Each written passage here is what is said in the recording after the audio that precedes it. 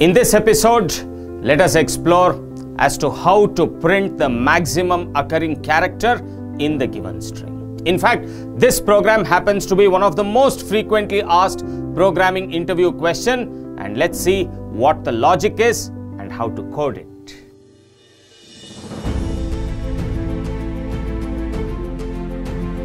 Let me consider my input string as God bless Spider-Man.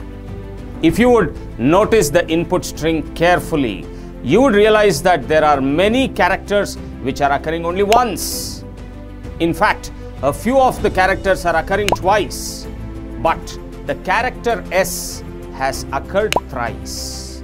That is the maximum occurring character present in that input string. And that is what is the program supposed to do. It has to print the character which occurs the maximum number of times in the input string. Anyway, how to do it? Well, this is where the map data structure helps us. And how does the map data structure help us in this case? Let me explain. Even before I tell you how the map data structure helps us, let us first decide which map data structure to use. And you know there are three types of map data structures: the hash map, the linked hash map, and the tree map. So which of these three should I be using? Let me explain that this happens to be my input data, and when I'll place that data in the hash map, this is how it looks. And when I'll place it in the linked hash map, this is how it looks. And when I'll place it in the tree map, this is how it looks.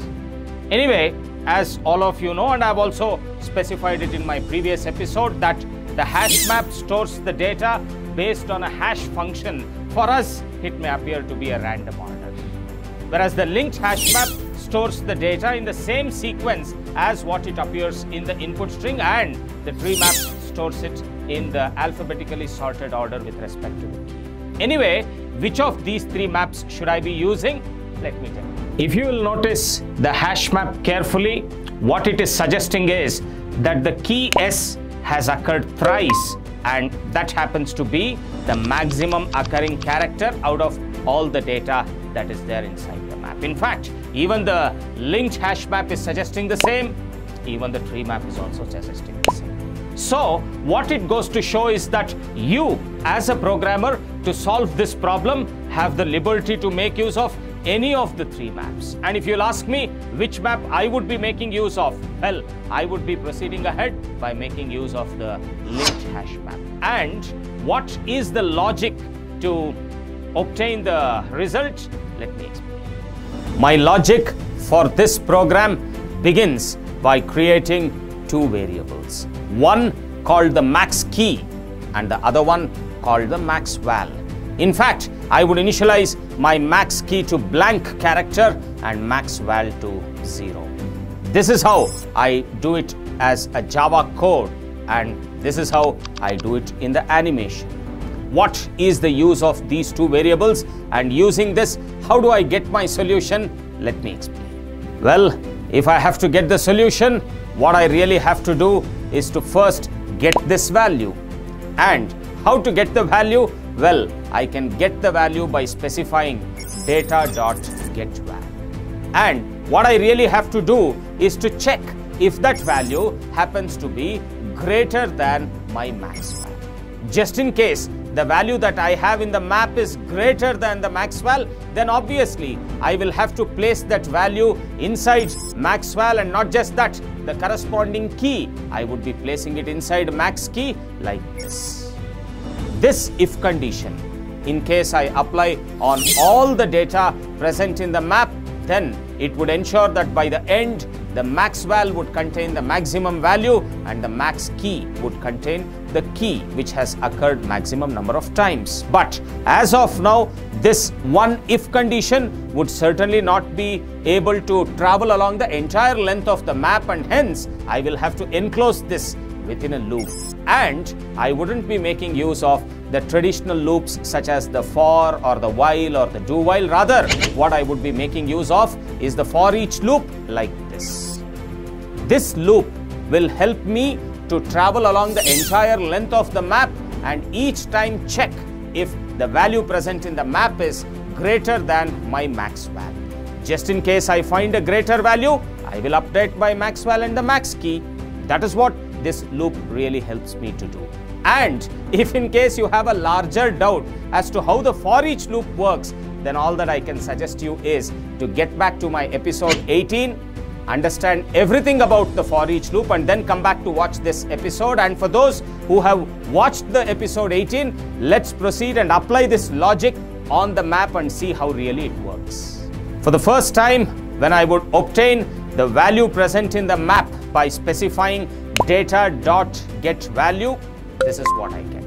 And when I'll check if in case it is greater than max val, yes, indeed, the value present in the map is greater than the value present in my variable called max val. After all, 1 is greater than 0, so I would enter my if condition. And when I'll enter the if condition, you know what happens. I would be updating both my max val as well as the max key. So my new max val is going to be 1, whereas the new max key is going to be G. After which, since my if condition is present in the loop progresses. What happens next? Let me tell you. For the next time, when I again say data.getValue and get the value, this is what I get. And when I'll check if it's greater than my max val, no, you know that 1 is not greater than 1, and hence I would not be entering the if. Rather, since I am in the loop, I iterate to my next data. And again, when I would say data.getValue, this is what I get.